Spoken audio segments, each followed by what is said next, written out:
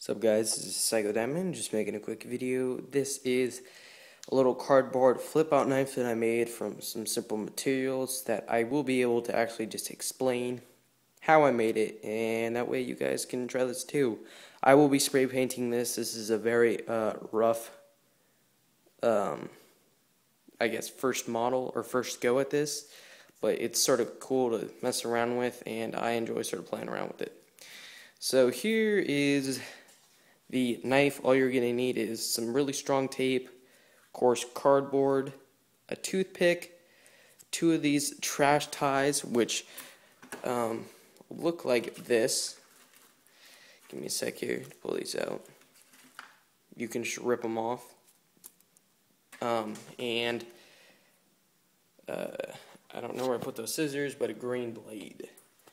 So all you really got to do is cut out two strips of cardboard.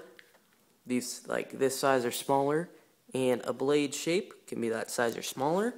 And you need to cut out like two pieces, sort of like that square right there, and it'll be small rectangles, so you can use them as separators, like I did next to the blade here and down here. So when you put the toothpick through, the blade can spin in and out like that. So all you really do is you cut out the two strips. You just want to tape those two to the one piece, and then with what I did was with a thumbtack, I put the holes through each piece of cardboard in a line, and then I strung through a toothpick.